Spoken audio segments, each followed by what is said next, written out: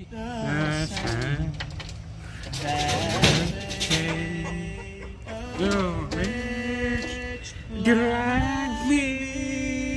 never seen Amazing Grace sung like that before. Uncle Bubba says. Ring the bell.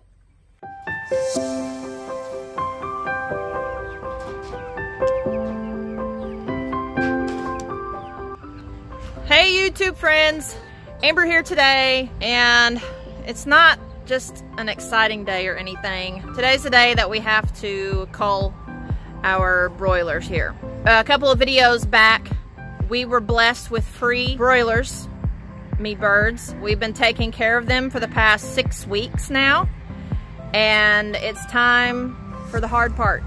We respect these birds and have tried to give them the very best life that we could, and now it's time for them to provide for our family. The Lord has blessed us tremendously. We're thankful for the birds, but I don't think we'll do this again. For one, it costs a lot of money. They eat a ton of food, and chicken feed is expensive, especially when you're buying it twice a week.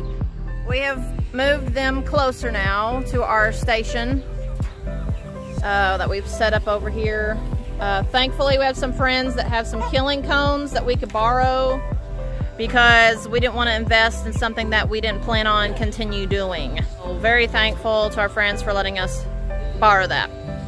We lost about half of the flock because it rained and stormed really hard one night, and instead of going under this shelter, half of them stood over there in the rain and got soaked and died.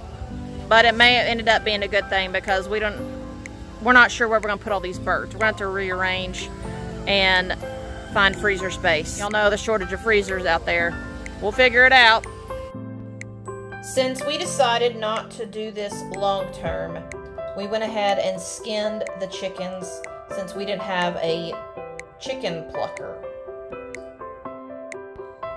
It also helped the process go a lot faster as well.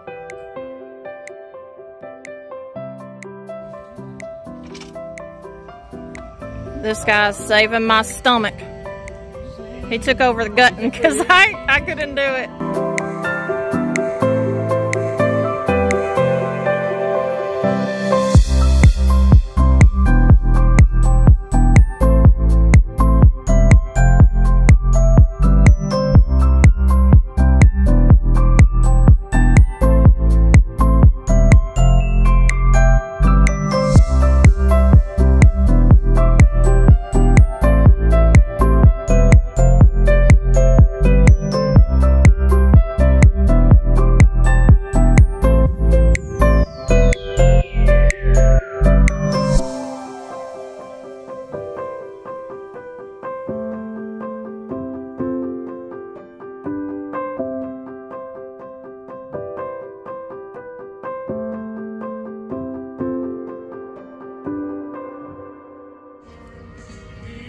Matt here's a trapper.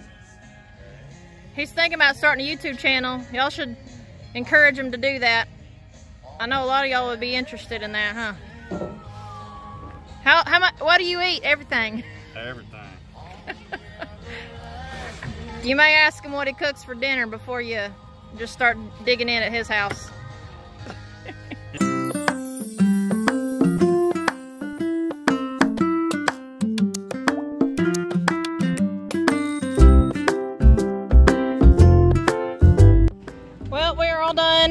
It wasn't as bad as I thought it was gonna be. This cooler is full of chicken. We had 18 of them. We processed 18 chickens in about little under 2.5 hours, which is pretty good. If Matt and his son Junior hadn't have been here, we would have been here 3 more hours or so. I had originally started gutting the chickens and I couldn't do it. So he did it for me, thank goodness. And then Junior was our chicken wrangler. Our boys are at my sister's house for the week, so that's why they're not here today. We're very thankful for our friends. We're gonna give them some chickens for helping us out today. And now we have a freezer full of whole chickens. Pretty nice. The work is done, now we enjoy. Excuse me. I said excuse me. Show us your ninja moves.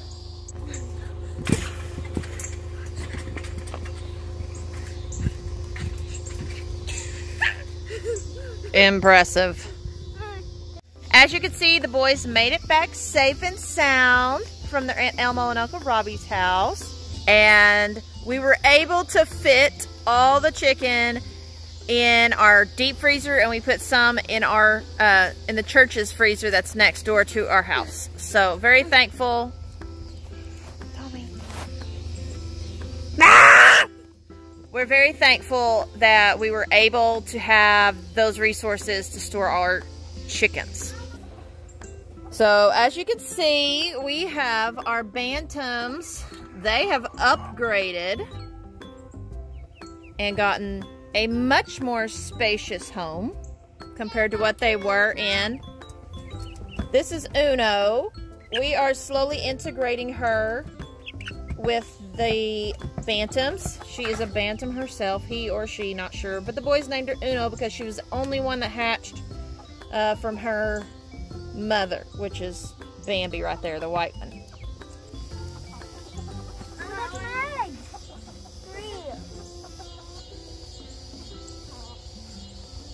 Are they real eggs? Yeah, they're real. Real eggs? 3.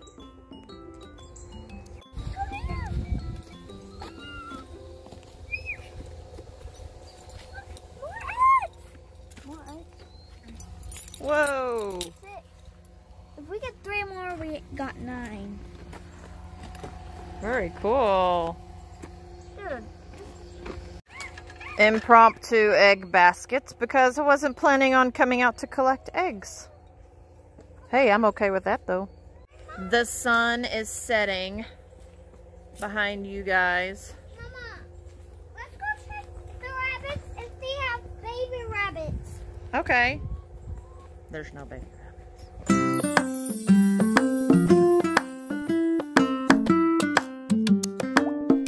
So we still want to have a way to provide meat for our family, and a much easier way, as well as a much more affordable way.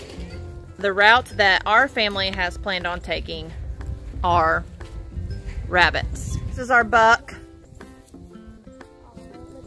And then over here, we have our does.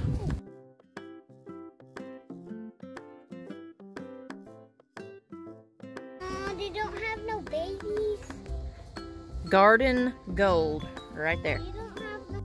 The rabbits are ready to start breeding, but we need to build a fryer cage for them. And the way that we've decided to try and do that is to use the old bantam coop, which will work out perfectly. Let me show you what it looks like. This is the old bantam coop. We are going to try and elevate this, put some hardwire cloth in the bottom, and probably put a divider in the middle, and this will work out perfectly for our fryers. What do you think you are doing? I'm a monkey. David, look, I'm a monkey.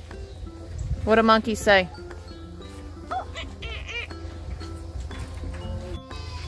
Come around here and look what I find.